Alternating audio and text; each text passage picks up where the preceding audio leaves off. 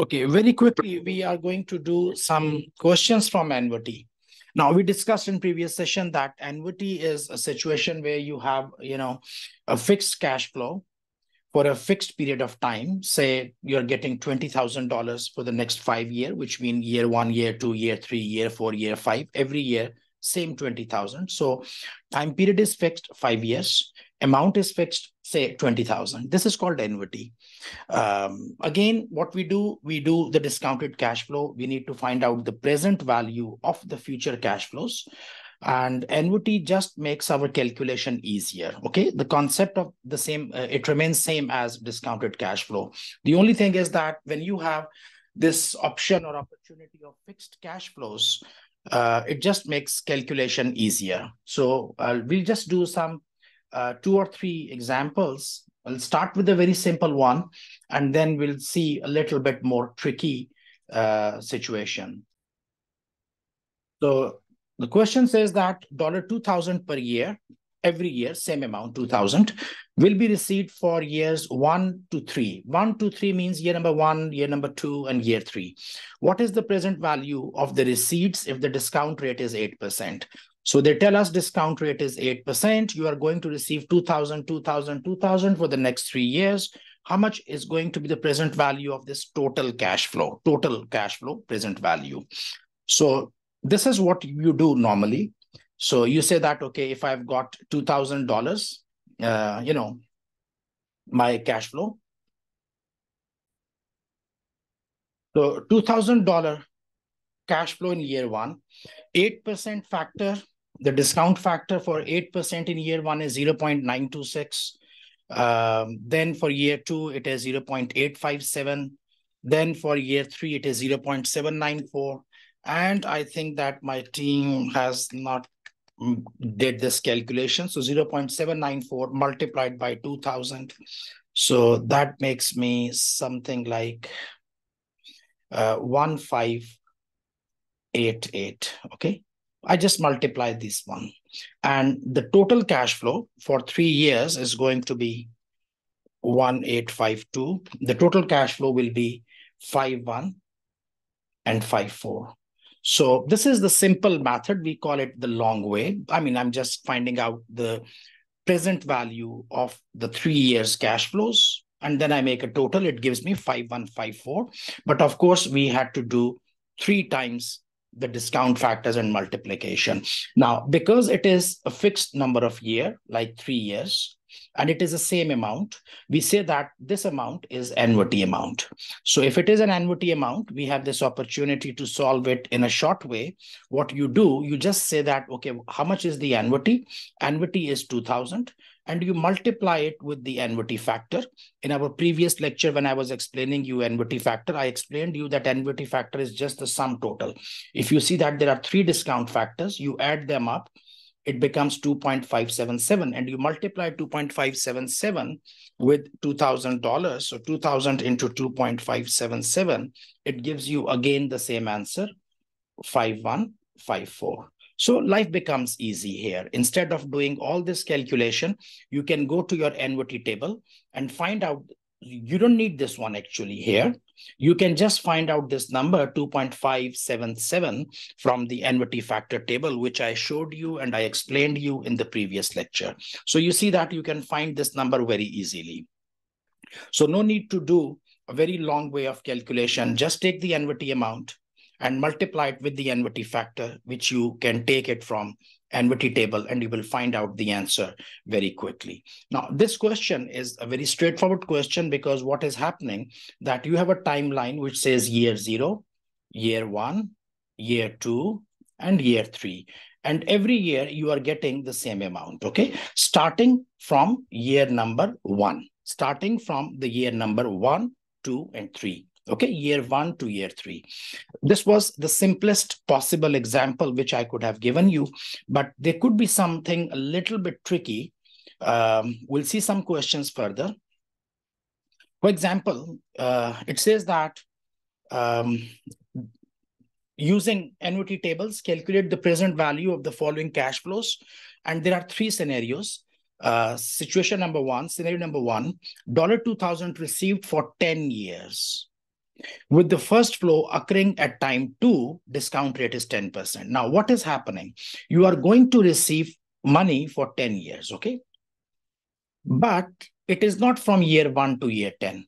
No, because it says that the first cash flow, it coming at year 2.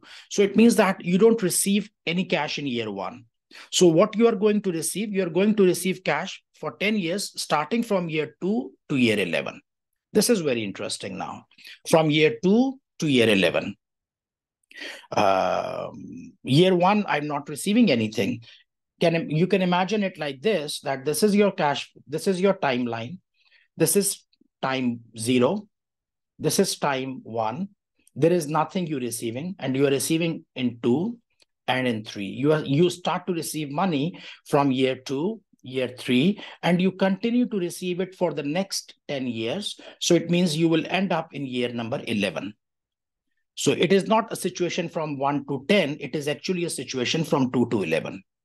Now, what you need to do here, when you will go to the annuity table, and if you remember, which I showed you the annuity table, you will have here, 10%, and year 1, year 2, year 3, year 4, year 5, and year 11.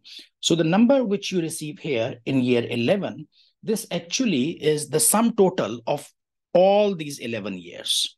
The annuity factor which you find in year number 11 is actually a sum total of all the values here, the discount factors of first 11 years.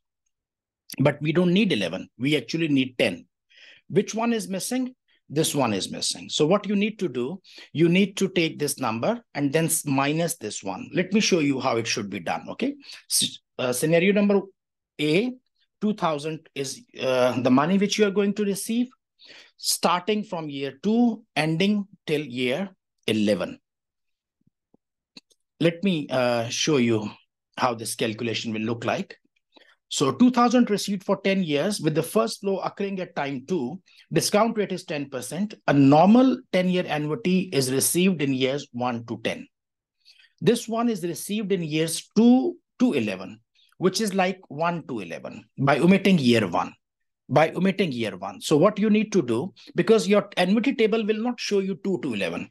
When you go to annuity table in year number 11, it is giving you some number. Let's suppose that, okay, the number is 6.495. You have to take from year 1 to year 11. So this number is appearing 6.495. It is appearing in front of the 11th year. So you take it from the 11th year, and it does include year 1, and which we do not want. So you subtract the value for year 1. So this is the annuity factor for year 1. And this I don't need, because I don't need 11 years. I need only 10 years. So I take 1 to 11, and then I subtract 1. So this is 5.586. Now, this is the factor for year 2 to 11, 5.586. And then you simply multiply 2,000, the annuity amount, multiplied by 5.586, and the answer is 11,172. So this is just one simple trick that subtract first year. So you get value from year 2 to year 11, 5.586. Let's go back and see what is the second situation. Part B says $3,000 received for 6 years, with the first flow occurring at time 4. Discount rate is 6%. So first flow occurring at time 4, and it is for 6 years, okay? So 4th year, 4th year, 5th year, 6th year, 7, 8, and 9. So 4, 5, 6, 7, 8, 9. Total 9. So you will take factor from 1 to 9, and then from that you will subtract the first 3 years. Let's see how it happens. It says that 3,000 received for 6 years with the first flow occurring at time 4. Discount rate is 6%. A normal 6-year annuity is 1 to 6, from year 1 to year 6. But this one is received from year 4 to year 9. So when you take this annuity factor, you will take 1 to 9 year, from year 1 to year 9. So 6.802. This 6.802, it actually would appear in front of the 9th year. Okay, in front of the 9th year. Let me just share it with you. Let me show annuity table. So this is annuity table, and this is 6%, and this is 9th year. So you go back here and you see that in year 9, under 6%, it says 6.802. Okay. It says very clearly here that in front of the 9th year and 6%, the number is 6.802. This 6.802 is actually the sum total of 9 factors. Year 1, 2, 3, 4, 5, 6, 7, 8, and 9. You make a total of these 9 years, you get this number. Now, we need only from 4 to 9. So it means that this one, the 3 numbers, which is actually here, this number, 3 years factor. If you make a total of these 3 numbers, it will give you this number. I explained this thing in previous lecture, that annuity table is just a total of the discount factors, okay? For example, if I talk about this 10% table, 6% table, the discount factor for year 1 is 0.943. You see that it is here for 6%. For first year, it is 943. It is same. But then in the second year, it is 0.890, and this is 1.833, because the total of these 2 will come here. Then a total of these 3 will come here. Then a total of these 4 will come here. I explained this in the previous session as well. So when you take this for 9 years, actually, for 6% at 9th year, which is 6.802, 6.802, this includes the 9 discount factors from year 1 to 9. And you don't need year 1 to 3. So you subtract from this total, you subtract the total of 3 years. So we come back here. We said that 6.802, this is from year 1 till 9. From here, we subtract year 1, 2, 3, because we did not get anything in year 1, 2, 3. Our cash flow started from 4, 5, 6, 7, 8, 9. So we subtract 3 years factor, and 4.129 comes. This 4.129 is actually an annuity factor for 6 years, starting from year number 4. Starting from year number 4, which means 4, 5, 6, 7, 8, 9. By the way, this is easy way of doing it. I mean, if you want to make your life complex, if I don't have annuity table, let's suppose, if I don't have annuity table, what I can do? Let's suppose I don't have annuity table. I only have got discount table. So year 1 to 3, I will ignore. This I will ignore, this I will ignore, this I will ignore. So this one, plus this one, plus this one, and this one. 1, 2, year number 4, 5, 6, 7, 8, and 9. So if you make a total of these numbers, it will give you the same answer. You can check it for yourself. If you don't have, let's suppose you don't have annuity table and you want to make your life difficult, you can make a total of these numbers. It will be the same, okay? The same, what is, I don't know, whatever it was, 4.129, that will be the total. And then you say, okay, now the answer is $3,000 is the annuity amount, multiply with 4.129, and the present value of these 6 cash flows. 3,000, 3,000, 3,000, 3,000 for 6 years. The total is like 18,000 in the nominal terms, but the present value of that 18,000, because you are going to receive 3,000 6 times, starting from year 4, ending at year 9. So this is 18,000. But the present value of this in time 0 is only 12,387. Okay. We go back to our previous example, last example, which is number C. It says that 4,000 received for 6 years, times 1 to 3, then 6 to 8. Discount rate is 12%. This is even more interesting. So what is happening? You are going to receive some cash flow. You will receive cash flow in year 1, in year 2, and in year 3. And how much you get? You get 4K. 4,000, 4K, and you get 4K. Then you don't get anything in year 4. You don't get anything in year 5, but you get in year 6, year 7, and year 8 again. 4K, 4K. So these are like, non-conventional cash flows, not happening in the same amount in the same period. There is some break. So you've got 4K, 4K, 3 years annuity here and 3 years annuity here. So you need to find out these. Yeah, we can do it. Let me show you how to do these. Let me just clear this one. Clear all drawings, okay. So how we solve it? Here, 4,000 received in for 6 years times 1 to 3 and then times 6 to 8. Discount rate you have taken at 12%. These payments are received in year 1 to 3 and 6, 7, 8, which is like 1 to 8, the total factor, and by omitting year 4 and 5.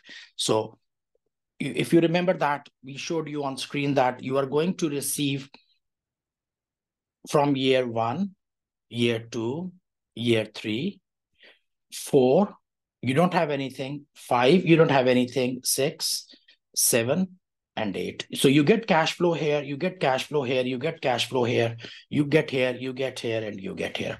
These 2 years, there is no cash flow. So what you can do, you can take the total annuity factor of 8 years, total annuity factor of 8 years, and then subtract from there year number 4 and year number 5, the discount factor of these 2 years. The discount factor, not the annuity factor, discount factor individual. What is year 4 discount factor? What is year 5 discount factor from the discount table?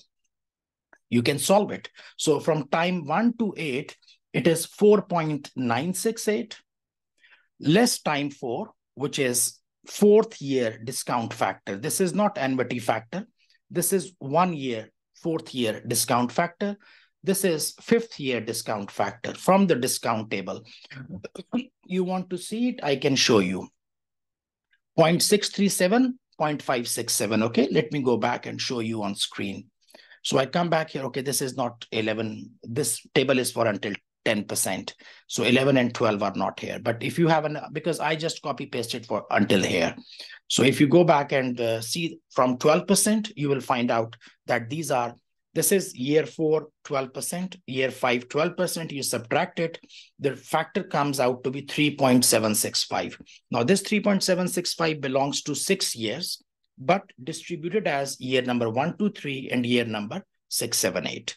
And then finally, you multiply it with the annuity amount. Your annuity amount is $4,000 multiplied with 3.765. So your present value of these cash flows, the cash flows which will occur here, 4,000, 4,000, 4,000, 4,000, 4,000, and 4,000 in this distribution, in this form.